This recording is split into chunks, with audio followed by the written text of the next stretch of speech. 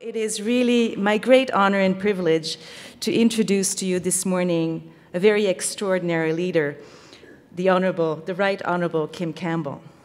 My challenge, obviously, as I've already stated, is to do justice to such a successful and extremely diverse and prolific career in such a short introduction, I promise.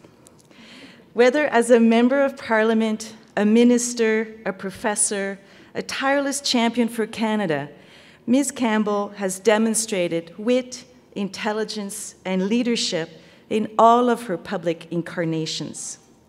She has spoken widely about issues related to leadership, democracy, politics, climate change, Canada-US relations, and a subject very dear to me, gender equality.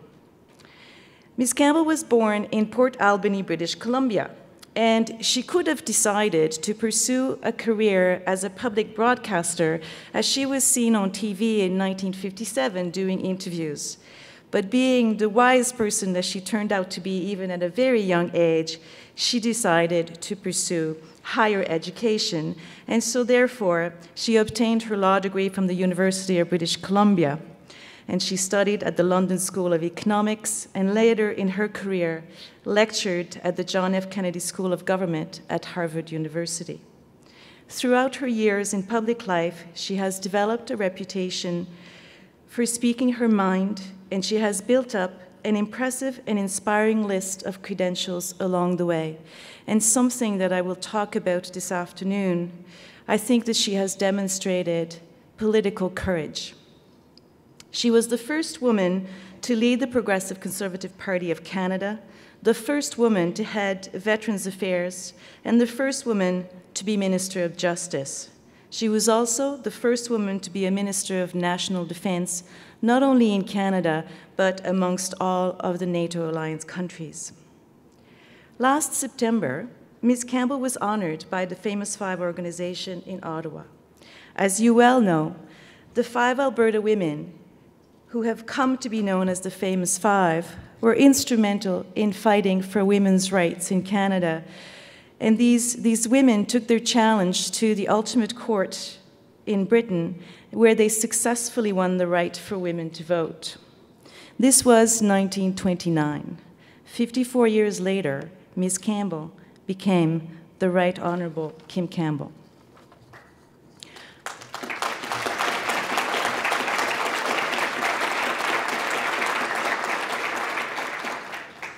As Louise McKinney, one of those famous 5, once said, "The purpose of a woman's life is just the same as the purpose of a man's life," although maybe not exactly. "That she may make the best political contribution to the generation in which she is living." And I think certainly Ms. Campbell has demonstrated that in spades. From 1999 to 2003, Ms. Campbell was the chair of the Council of Women World Leaders. She was also a founding member of the Club of Madrid, an organization of former democratic presidents and prime ministers from around the world. In 1996, she was named for a 4-year term as consul to Los Angeles. In 2008, Ms. Campbell was named to the Order of Canada for her distinguished contributions to Canadian politics and her active involvement in the leadership and promotion of global democracy, international cooperation, and women in politics. Today, she is a founding principal for the Peter Lougheed Leadership College here at the University of Alberta, which is dedicated to promoting the principles of leadership. And I, for one, look forward very much to our leaders of the future being instilled with the importance of our democratic rights. Ms. Campbell will be talking today about subjects of particular interest to us: access and privacy rights as a fundamental building block to democracy in Canada. As she stated in 2005 at a conference organized by the Club of Madrid, democracy is the very best context for human development, for the capacity to live freely and explore one's human potential. Ladies and gentlemen, please join me in giving a warm welcome to our distinguished guest, the Right Honourable Kim Campbell. Good morning. Thank you very much, Commissioner Legault. I'm delighted to be here, although I'm a little intimidated because, first of all, I could never say no to Bill Connor when he asked me to do something. He's become a great friend and certainly a great supporter of the work we're doing to create the Peter Lougheed Leadership College. But I realize that I'm standing before you. You are a group of experts, and I really don't have anything to tell you about privacy and access that you don't already know, and that isn't, in fact, an integral part of your lives as you lead them. So trying to figure out what I as a layperson, now, if this were 25 years ago and I was the freshly minted Minister of Justice, as I was at the time, I would arrive here with a wonderful lawyerly presentation, probably about the state of the law, which was much younger then, since at the federal level, our privacy and access laws came into effect at the same time as the equality provisions of the Charter of Rights and Freedoms around 1983, so it would still have been quite young then, and I would probably have talked a lot about current policy. Maybe I would have given you an explanation and learned defense of Bill C-51, or maybe not, I don't know. But the point is, I respect very much that if I'm going to say anything useful today, it will have to be as what I am today, which is a former policymaker, but somebody who has observed many of these things and these issues more broadly. So not even so much a bird's eye view as maybe a plane's eye view. This afternoon I will be getting on a plane to go to Paris, where I will be engaged in an event dealing with the Iranian opposition. And I will then, just recently I was in Kiev, where I chaired the steering committee of the World Movement for Democracy, and I chaired a foundation in Kiev for 5 years. I will be going off to London after the Paris meeting for a meeting of the board of the International Center for the Study of Radicalization and Political Violence. All of these activities that I do give me the opportunity to see the reality of tyranny, the reality of non-democratic institutions, the reality of societies where the protection of privacy and the guarantee of access to information are still dreams, are still things that people yearn to have. And they really are incredibly important foundations of democracy because they are such an integral part of the rule of law. And what is the rule of law? The rule of law doesn't just mean having laws. All dictatorships have lots of laws. The point is to have laws that bind all people from the highest to the lowest, and that guarantee the rights of all people from the highest to the lowest. So, you are the experts, I am not. And I actually also thought of making the subtitle of my talk, Everything I Know About Access and Privacy I Learned from Television, because I'm going to make some reference. This would be a great amusement to people who know me well, because I'm known as not being a very good television watcher. And people will say, oh, did you see this and you see that? And, you know, and I look at People magazine, I haven't a clue who any of the people are. But my sister lives in Victoria, and I discovered when I visited her that she had this wonderful gizmo that enabled her to record television shows. And I have just moved back to Canada last year to come back. I had lived out of Canada since 1996, and now that I have a place in Vancouver and a place in Edmonton, I actually have television sets that record programs. So I'm becoming a whole new person and getting all sorts of knowledge from watching TV shows. And I'll make some reference to that in the course of my remarks. But let's get to this question of privacy and access. In 2009, Chief Justice Beverly McLaughlin, who incidentally was my contracts professor at law school and then later taught me advanced evidence, so it's been quite wonderful to follow her, and we've remained in touch all these years. She plays an interesting role in all of these issues. But she spoke about the issues of privacy and access, and made the point that the legislation that created our rights to, at the federal level, access to information and the protection of privacy, were treated by the Supreme Court of Canada as what she called quasi-constitutional statutes, which means that the interpretive rules, the interpretive approach given to judging, adjudicating cases brought under those statutes were the same interpretive principles brought to adjudicating constitutionally protected rights, which is to say that the protection is construed broadly, the exceptions are construed narrowly. The problem is, with access to information and privacy, these are very often two rights that find themselves in conflict in individual individual cases. And so the problem is which of the rights is going to be construed broadly, which of them is going to be construed narrowly in the case. So that's why they get paid the big bucks up there at the Supreme Court of Canada, because it is a very difficult challenge often to balance the rights of access with the rights of privacy. So the challenges that she described in this issue, this was the first one with the balance. The second challenge that she identified was the challenge of technology, and of course the extent to which technology has changed. And thirdly, the challenges of security. And these are the kind of organizing principles I want to touch a little bit today in talking about the issue before us. Today, the balance between access and privacy is very interesting. It raises a lot of interesting questions. And first of all, we have this question of what is private versus what is secret. Privacy is actually a fairly recent concept. And scholars argue that it has really been a concept that has come up through the Anglo-American legal tradition.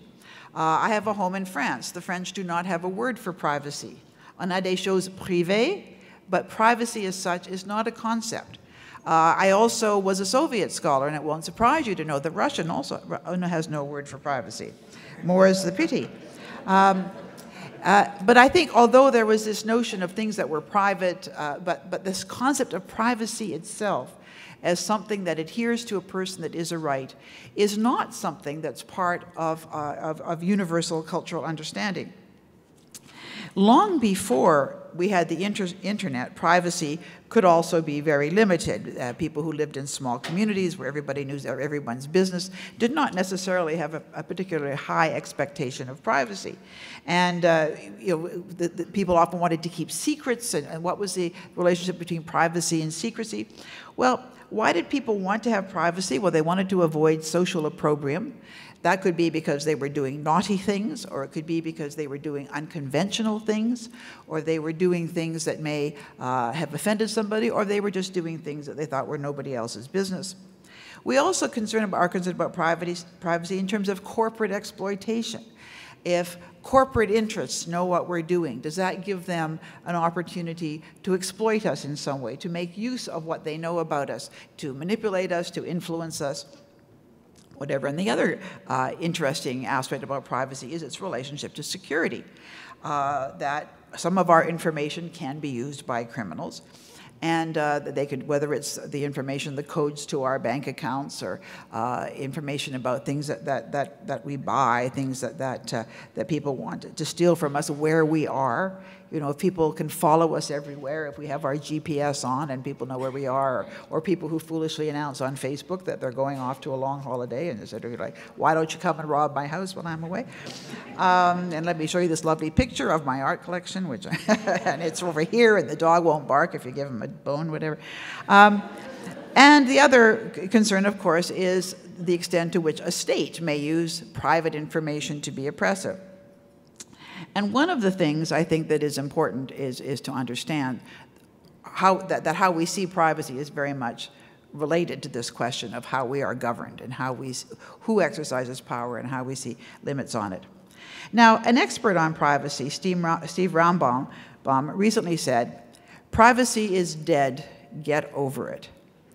And I was interested when I saw this because Rambam is actually one of the names by which one of the great Talmudic scholars, Moses Maimonides, was known. Moses Maimonides, who wrote the Guide to the Perplexed. And I sort of had this vision of somebody coming to see the great rabbi and saying, "Great rabbi, you know, we have this problem. How do we protect privacy and yet respect the right of people to know and everything?" And the rabbi saying, you know, "Well, privacy is dead. Get over it."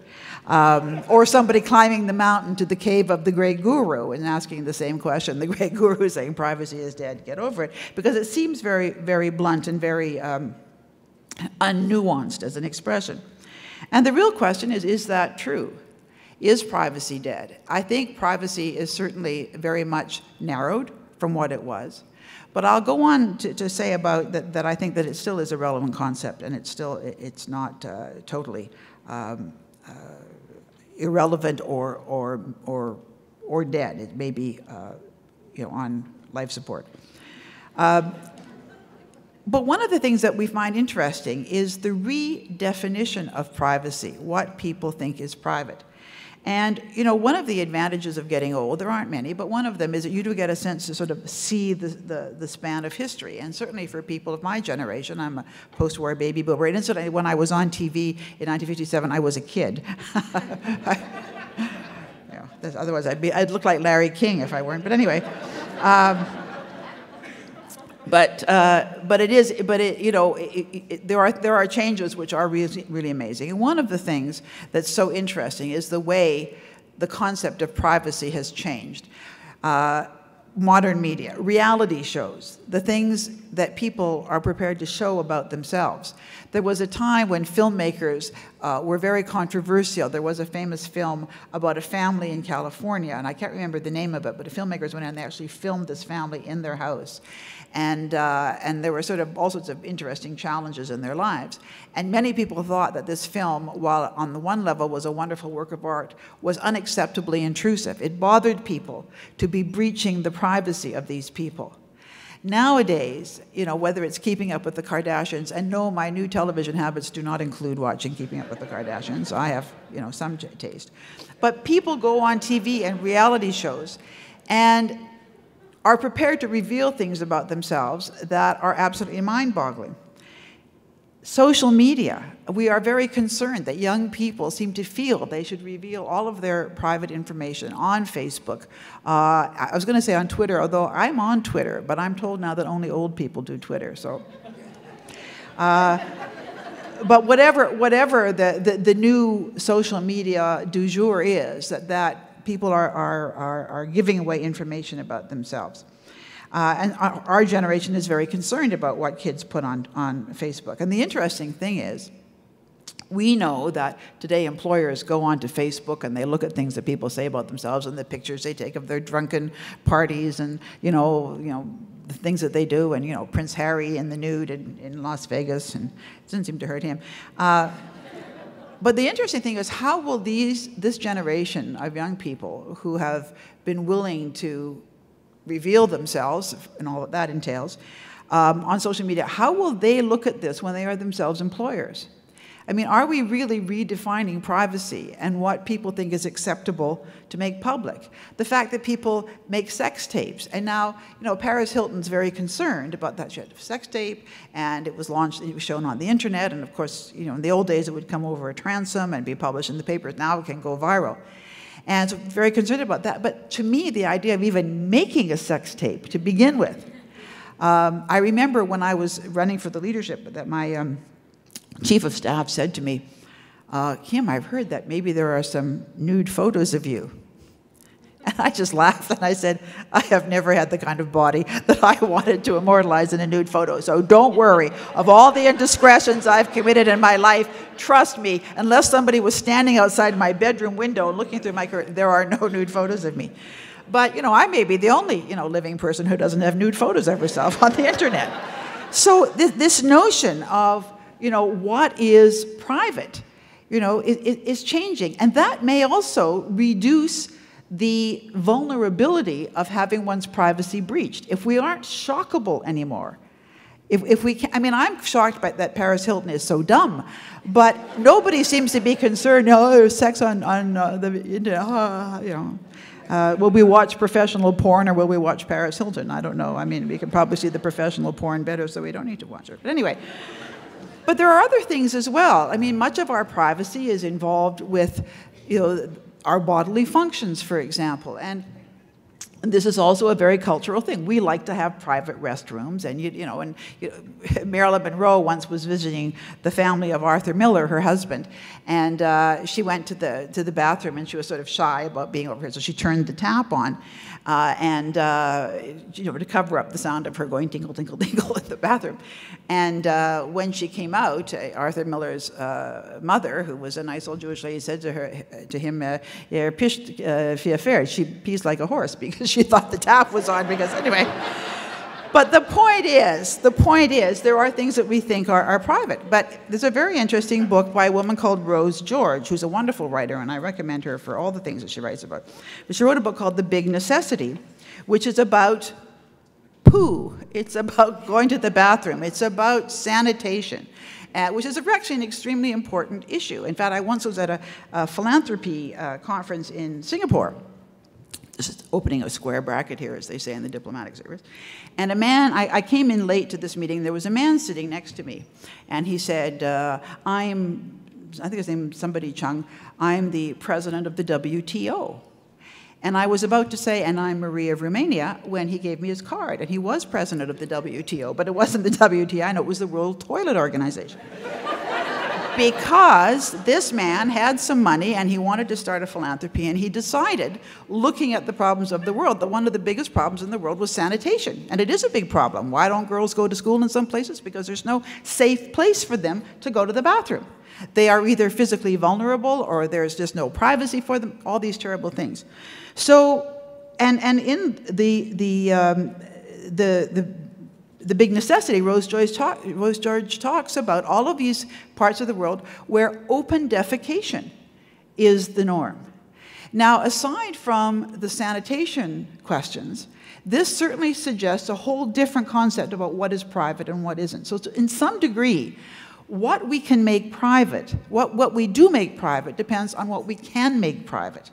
And we define our concepts of what is private, what is public, and therefore what we are vulnerable in terms of having revealed about ourselves in those contexts.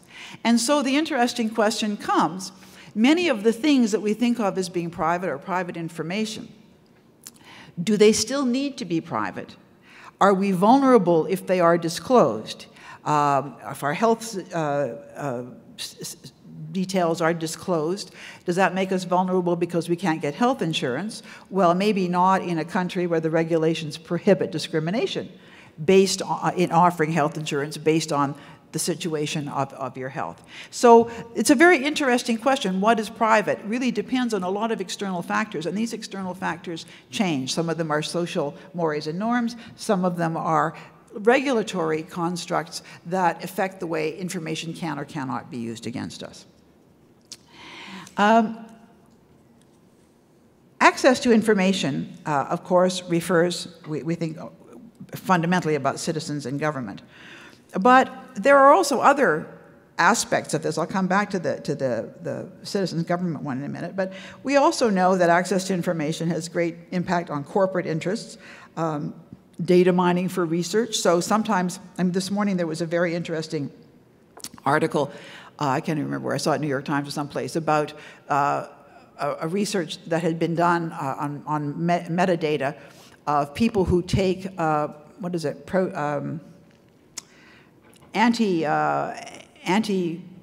antacid medicines like Prilosec and Nexium, proton pump inhibitors, I think they're called. And on an analysis of, I think, something like 11 million data sets and affecting over 1 million people, they found that there was a correlation or an increased risk of heart attack for people who take proton pump inhibitors. And it's a very interesting example of how a large amount of data can be analyzed. Now, they didn't say you should immediately stop taking these things. The increased risk was not huge, but this kind of analysis and this access to the kind of data that doctors put in simply by virtue of doing prescriptions, things come into records, and they enable us to look at things that if we were to set out to try and collect that data manually or interacting with each doctor or through clinical trials would be prohibitive. So there are many ways in which access to information, access to databases about personal information can be very, very useful. There are also ways in which they serve corporate interests. Amazon ads. And it's kind of eerie sometimes when I go online and in my Kindle I buy a book and then they're recommending other books. And sometimes they get my interest right, sometimes they're sort of off the wall. But unless we are, our credit card records, which leave a record of what we are buying, unless we are off the grid, our consumer choices are not private. And as I say, our medical information may be part of a database. Usually it's not identified to the individual person, so we don't feel it's a threat to our own personal interests, our privacy interests. It's also important to point out that the free internet is not free. I mean, the reason why we can go online and do all of these things, and sometimes we do have to pay to subscribe or to get a service, but all of those things that are free aren't really free, that they are paid for by advertising, by some kind of economic relationship. And it's taken a long time for people to sort out the business model of the internet. But I think we have to understand that this is a relationship we create with this incredible network of information, and sometimes we have to pay, and sometimes what we pay with is our eyes looking at an ad or the ability of some advertiser to get information on our buying preferences. Is that a problem? I don't know. I hear about, you know, this notion of having personalized billboards. And, you know, walking down the street, and by virtue of what, I guess, your cell phone or whatever you're carrying, they read your consumer preferences, and there will be a billboard. And this reminds me of an episode of The Good Wife I saw some time ago, where there was a case where somebody was complaining that their intellectual property in the film they'd created had been stolen and had been put unauthorized on a website, and that this was, and then this question was, well, that's not damaging to you. Well, it is damaging because, look, it's been put up on a website next to porn sites. And then they discovered that the reason why the porn sites were coming up was that one of the senior partners in the law firm, who was none too fastidious on these issues, had been searching porn sites. And so when the computer went on, the very obliging network produced more ads for things that, you know, and you might also like to see, which had given the impression that this thing was being shown. So the idea that he might be walking down the street and personalized billboards, you know, who knows what they would show. So, but the other thing I want to say is that access to information is also not free. I think in 2011 figures, the Canadian government said that access to information cost about $41 billion, of which only 1% is recovered by user fees. And I think this is important, and I want to raise a personal incident that I was part of when I was Canadian Consul General in Los Angeles. My husband and I have been together now for 18 years, but at that time it was a bit scandalous because he's much younger than I am, and he's quite a remarkable person. But if I said to him, if we want to live together, you have to live with me in this house because it's part of my job, and I can't move out of the consular residence. Also, Canadian diplomats pay rent for their houses, and the amount of rent you pay depends on the number of people who are in your family. So I had to disclose that he was living with me so that I would be paying the appropriate rent for the house. Well, after about a year or so, some Canadian journalists decided to do an access to information request to the Canadian consulate in Los Angeles, and I don't know, maybe even to the Department of Foreign Affairs in Ottawa, to see whether my husband, Hershey Felder, had been paid any money by the government. So it actually kind of shut everything down for about 2 days. I mean, it took a long time to get to go through all of the accounts and all of the information from the time that he and I had started living together. And of course, what they found in looking at all of these things was, he had been written a check for $97. Why had he been written a check for $97? Because a guy had come to the house to fix the oven, and even though the manager of the consulate had negotiated that they would send us a bill, the guy who repaired it refused to leave unless he got paid for fixing the oven. So Hershey gave him $97 and they reimbursed him. But I remember at this time thinking, first of all, is this really an honest access to information? It's a fishing expedition. And of course, then they didn't write a story saying, oh, we did an access to information request, and we found out that, you know, Hershey Felder is, well, first of all, not only was he not taking money, but he was providing extraordinary services to the consulate. But, you know, it doesn't, well, because he was running our kitchen, you know, he was performing for free. You know, we had Gino Quilico came. He wanted to do a concert, but we couldn't afford to hire a accompanist. My husband was a brilliant musician. He accompanied him as he was making things in the kitchen, you know, and all this and $97 for his reimbursement. This shows you how corrupt we were. But anyway, the point I want to make is that when we're talking about access to information, we also have to talk about the framework around it. And just because governments may not like access to information requests, it doesn't always mean because they're trying to hide something. They really are disruptive.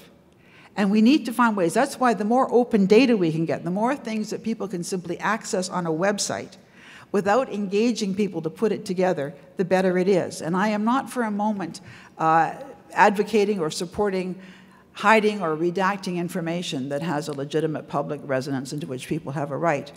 But one of the problems is that this is an expensive system. And we have to figure out how to make it work in the public interest in ways that are not unreasonably draining on our financial resources. And I will tell you about FOIP. When I first came to the University of Alberta, I thought this was a new word, FOIP. And everyone was like, this will be FOIP, that'll be FOIP. And people are aware that people are going to be constantly making FOIP applications. And they govern themselves accordingly. You know, we don't communicate in a certain way because it makes a FOIPable communication. And it's not because what is being said is bad. It's because you just don't want to get into that kind of situation. So we need to think about this. And as I say, I'm not advocating people trying to get around the law, but I do think it's important to understand that none of these things is free. So we need to determine what needs to be known. Cabinet secrecy, very important, but we do know that cabinet documents will eventually be made public. And that is important. But the ability of people around a cabinet table to communicate freely and openly before they come to some kind of decision really matters. And, you know, it doesn't mean that sometimes people don't leak, but what's interesting, in the Government of Canada, there is simultaneous translation at our cabinet meetings, and I am not aware of there ever being a leak by a translator. I think it's an extraordinary demonstration of integrity. People understand that, and it makes it possible for Anglophones and Francophones to communicate. You almost forget that you're speaking two languages because of the skill of the translators. So there are some times when secrecy is actually quite justified because the results of the decisions must be made public.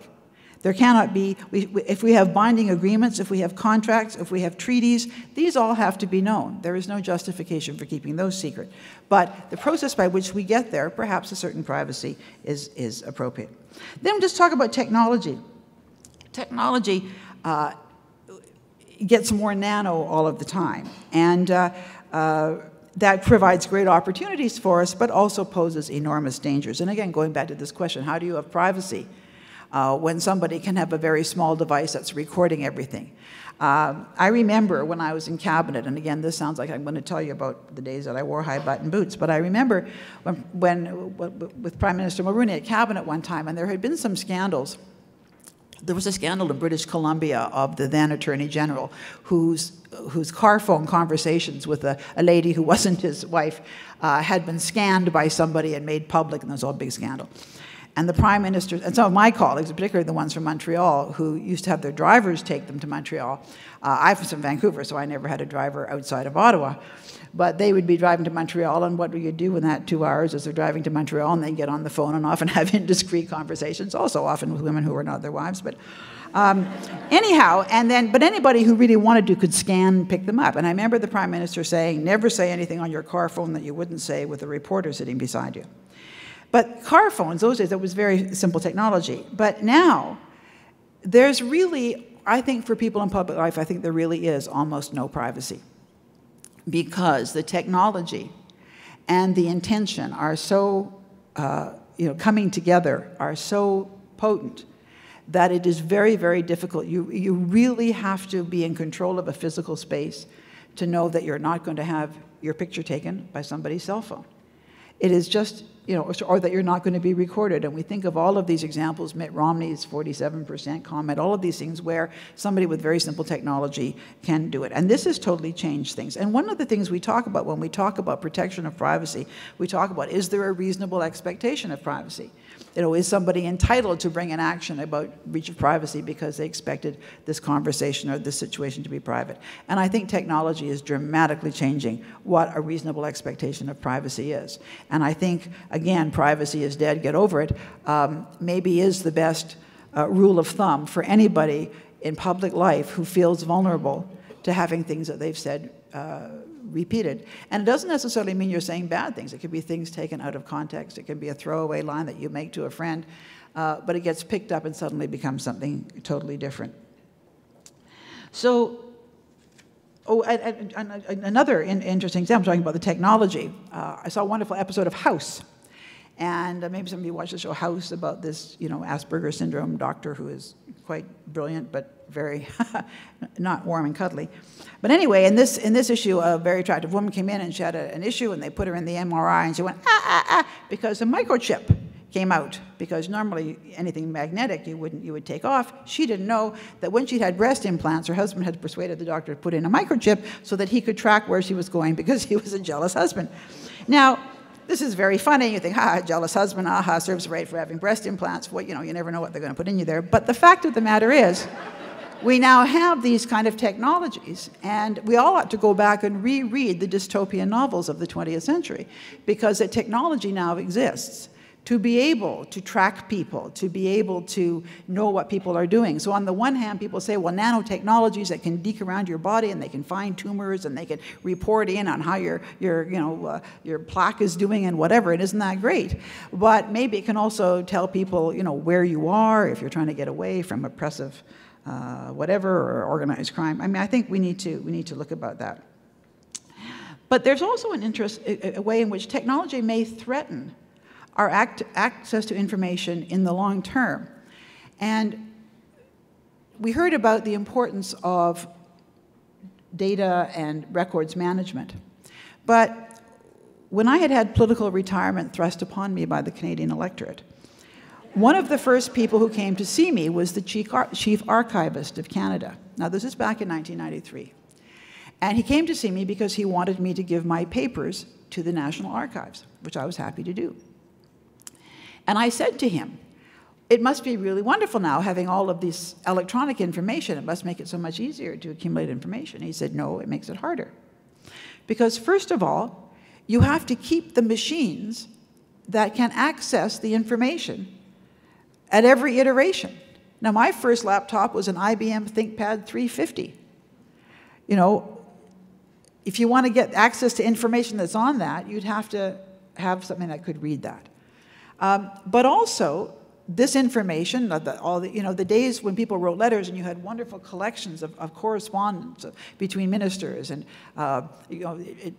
Winston Churchill, I mean, his letters, and I was thinking of that funny joke about somebody was circulating a letter around the senior British ministry, and somebody had looked at a comment in this document and really thought it was stupid and wrote balls beside it. So the next person who got this thought that was not really very polite and crossed out the word balls and put round objects. And the third person who got it crossed that out and said, who is round and why does he object? But anyway, all of these things are lost because we don't have these papers anymore.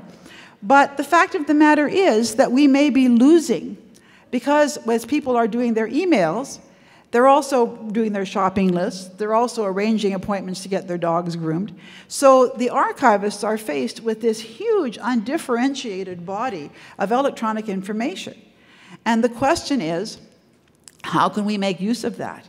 And how is that going to affect the access to information, not in the short term of holding governments accountable and finding out what they're doing, but in the longer term of understanding processes by which our policy has been formed, the history of our institutions, the kinds of things that we want to know, because access to information and records management is all about that as well. And technology can be our enemy as much as our friend. And it may result, I mean, you think of Hillary Clinton's emails. I was actually astonished to think that she could have emails that could get lost, because we're always told, the internet is forever. It's not forever. And my husband and I were trying to find some old emails apropos of a land transaction, and we couldn't find them, and they weren't there. My first email account was a number in CompuServe. Whatever happened to CompuServe? RIP CompuServe, you're not around anymore.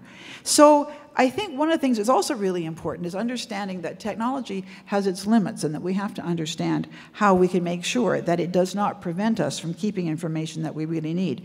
And as the National Archive has said to me, acid-free paper is still the best medium for preserving important information. Yes, it takes up room, but we know we have it.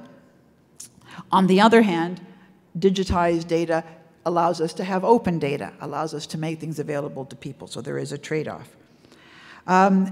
Also, paper things can be destroyed, and I remember once reading how Jackie Onassis, before she died, she knew she was dying, and some friend came to see her, and she was sitting by the fire reading her old love letters from various suitors and throwing them into the fire, because she was determined nobody was going to see them. And the historian in you says, "Oh my gosh, this is terrible, wouldn't it be great to read them?" And she said, "Yeah, over my dead body, and even after my dead body, you're not going to read them." So they can be destroyed, but the sheer volume of electronic information may make information unavailable. Security, we have the questions of crime, we have the questions of privacy with respect to an oppressive state. We need protection against identity theft. We hear frequent reports of commercial hacking. So all of these are things that are challenges, and many of you are engaged in these, both in terms of policy and regulations, but also in terms of devices that law enforcement uses to try and respond to this, or not just law enforcement, but the companies themselves use to try and deal with them. And then this is one of the hardest areas for trade-off and balance. Again, another television show I like to watch, and my sister got me onto this, is Dateline NBC. You know, it's the real cheesy stuff, but it's really great. Because it's all, my sister watches it because she's just mesmerized by the bad policing. She was a prosecutor, and she watches this, and she's, I can't believe they're doing this. Idiots. Anyway, but so we watch it. But just the other day, I was watching a thing I recorded, and somebody had murdered a woman, and they had called her right before the crime on what they call a track phone, one of these throwaway cell phones. And what was very interesting was that they had the number of this cell phone on her phone, so they knew this phone had called her. And by that number, and by its serial number, they could track the store where it was sold, the manufacturer, the store where it was sold. The store where it was sold was a Walmart that had a security camera that was able, they were able through the computer records in stores now, because all our purchases are highly computerized, because it's how they do inventory management as well as keeping track of cash transactions, and to avoid people pilfering at the till. I mean, there's all sorts of reasons why our transactions are so deeply dataized. They actually could see the person who was buying this phone and thereby get the bad guy. So you think, well, that's really great. After, you know, the bombings in London, people were concerned, you know, London has so many security cameras all over the place. CCTV is everywhere. And yet the fact that you could actually see and track people doing things, I mean, that's the good side of it. So that's one of the hardest things about the balance. You know, surveillance cameras as a weapon against terrorism. I don't know how we create the balance. So the conclusion is there's no simple answers to the modern challenge of protecting privacy and assuring access to information. The key to all of this is strong democratic institutions and the rule of law. You are the key.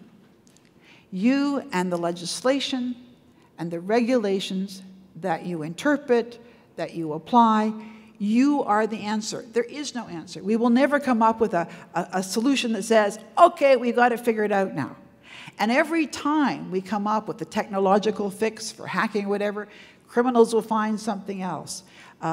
People will find other ways of getting around it, so we have to constantly keep doing it. But this desire to protect privacy and keep secrets is old as time immemorial. During World War II, my mother was a Wren, and she was a wireless operator, and she tracked the messages of German U-boats in the North Atlantic and Gulf of St. Lawrence. And years later, she was in the Mediterranean. She met a German U-boat captain. And she sort of thought it was amazing that 20 years later, here they were having a drink together on the quay, and she'd been trying to track him down, and he'd been trying to, you know, torpedo her ships. And she said to him, there was one message that we never could understand. It was, you know, whatever it was in Morse code. And she said, and she asked him what it meant, and he told her. And she said, oh, we thought that might be it. But she said it was the weirdest thing to even be talking about it, because the notion for secrecy was so important. That was a state secret. 20 years after the war, they could talk about it, but the instinct was so strong. And this is an integral part of our life. We need secrets. We need state secrets. And the challenge is, how do we know what we should keep secret and what we shouldn't? The other question is, people may be prepared to sacrifice some of their democratic liberties and some of their privacy for security. And this is, I think, one of the big challenges that we face today. In 2005, the Club of Madrid convened the Madrid Summit, the Summit on Democracy, Terrorism, and Security, to mark the anniversary of the Madrid bombings. And many people said it was the largest gathering of security experts in history, and it was an amazing thing, and heads of state and government were there, was incredible experts. It was a remarkable gathering. And many people said that it was the conversation that should have taken place in the United States after 9/11.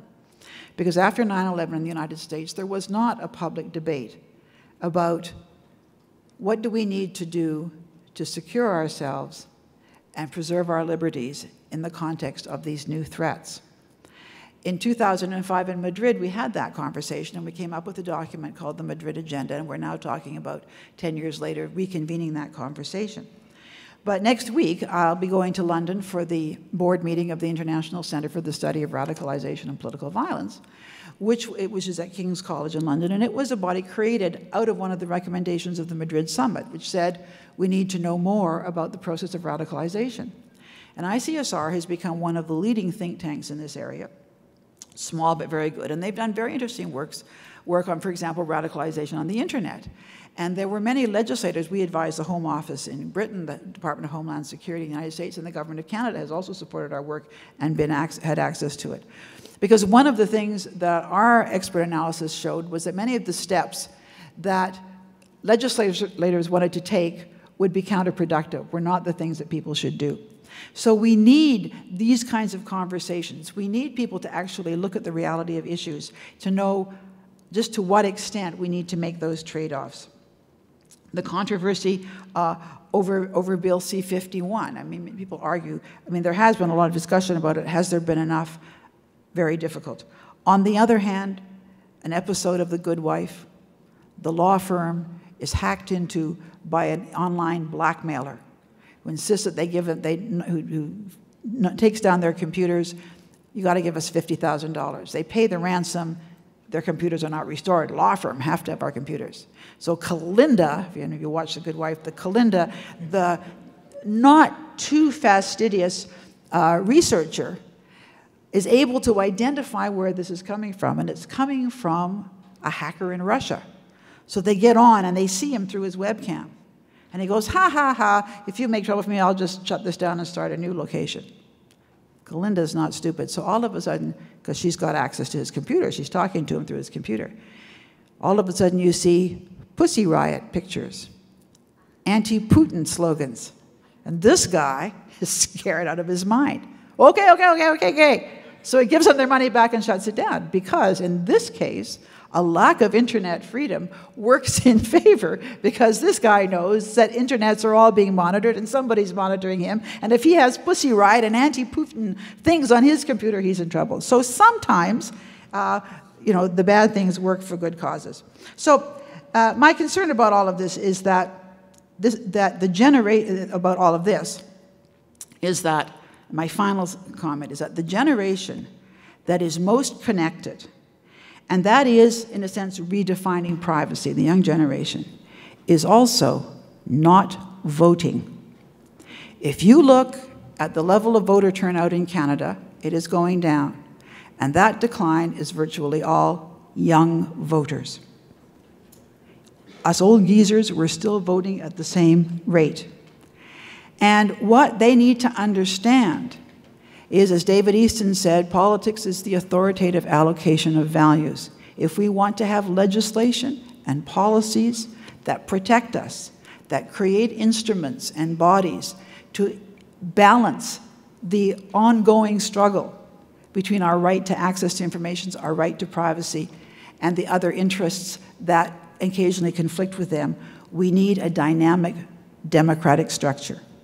And so, yes, privacy and access are very important for democracy, but democracy is essential for the protections of privacy and access. And that, I think, is the challenge. There are not easy answers. There are only processes that help us to balance our rights. There's no substitute for democracy. Thank you all for being part of that irreplaceable and incredibly valuable structure of democratic institutions. And we must all work on making sure that they can continue to survive and live, be appreciated and valued by Canadians. At the end of the day, democracy is the only answer. Thank you.